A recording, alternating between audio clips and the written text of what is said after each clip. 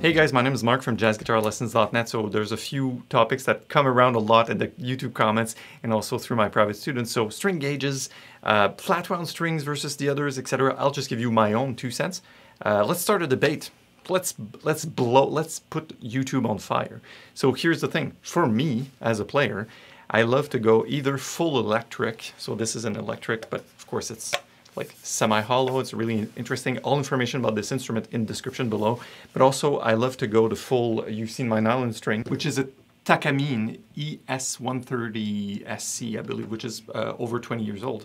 So I like to go either the full electric route or go nylon string. So I do have a couple of acoustic guitars lying around, like dreadnoughts, like really the steel string kind, but I'm not big on those. I have a hard time getting a good sound and improvising on them, and quite frankly, they're hard for me, so when I want to save my energy, I will grab this one. So string gauge, what do I use? There's a website page or blog post where I said this is the gear I use, right? Like including my Blues Junior and all these things. And this is the newest acquisition, it's only a few months old. The thing is, those are 10, the string gauge is 10, right? And people, I think, go really wild with trying different string gauges, and I have to be completely honest, my take on it is, well, what are you gaining as far as sound? After you go to like 11 or 12, past that, I think you're just having your guitar being harder to play, period. I'll just show you also what strings are used. So the Strandberg came equipped with those, which are the Dario NYXL, which are a bit brighter to my taste. Also, those are frets that are stainless steel fret, which have a harder, edgy pop. So my tone volume, my tone knob is pretty much always rolled down all the way, and I control this through my amp as well. So I think I'm gonna stick to 10 gauge, 1046. However, on the other guitars, like my Godin, my blue one, my pseudo Telecaster, it's a GNL, I use the Dario 10.5. It is a half gauge. That's a really good kept secret in guitar. And the half gauge is good, and it's just nickel wound. So a bit less bright than this. This is more for like shredding and metal, I think. I never really use those.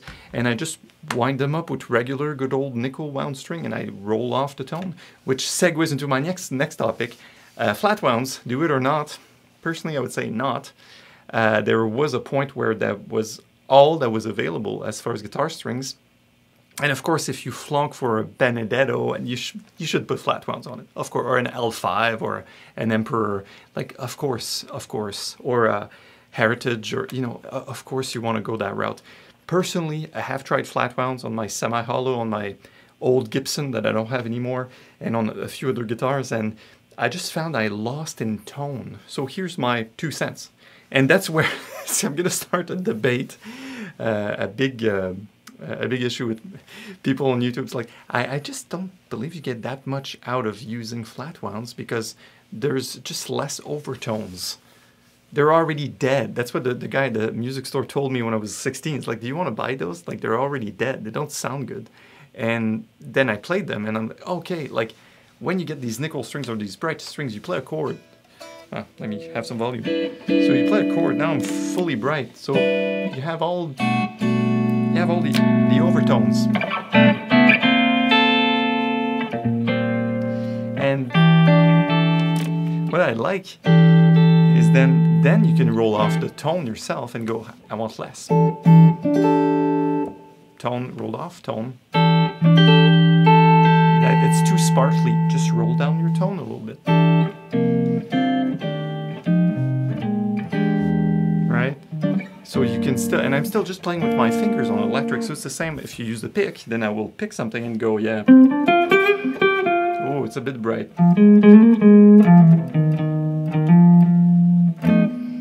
Less bright. Right, so I will personally just control it. So here's my point. Because of my personal background and ears, I'd rather have all the overtones available and turn it down myself than not have them at all. And the point is, with the flat wounds, it seems that you just don't have them at all. That's the whole point. So my point on string gauges, don't go too hard. Don't go too hard. It's not worth it. My point on flat wounds, It's a matter of preference. You have, before going flatwounds, try the regular nickel, then try the half rounds maybe, then you get a bit less bright. You know, there's a wide variety, and people say, oh, it's jazz, I can't play my nylon string. Sit down with a good Lenny Bro album or Charlie Bird album, and you go like, oh, or Lionel Luque. Like, these guys play nylon string and they play jazz, and it sounds tremendous. And Ralph Towner and these guys, so I'm like, yeah, you can do whatever. And you don't have to play bossa nova and play Brazilian because you're playing on a nylon string, right? So on that note, last thing, I did experiment with picks a lot. I tried several brands of like teardrop picks, larger, wider, etc. I experimented with tone, placement, how to structure the wrist and everything, and I wound up again going with these Dunlop Jazz 3s. The red one. I have a little vase, like this is like for garlic butter or something. I have this on my desk so they don't lie around everywhere. Plus I used to have a cat. The cat has been adopted, but she would play with those. So I have black ones, but I don't like the tone as much. Maybe it's just between my ears, or maybe it's just mental. But the red ones give me my signature attack and tone, and I feel really comfortable. I feel really at home with these red picks for comping, for chord melody, for hybrid. So that's sort of the detour. And recently I bought a really cheap hands-free, wireless system. You can still feel the delay a little bit between the amp, but since my amp is like 3 feet away from me, it's not that bad. And I'm not getting caught up in my cables while I teach. And now I'm sitting on this stool. It's a D'Addario stool actually, but sometimes I have my armchair with my students, so no cables. That's really a great way to go about it. So on that note, I will let you go.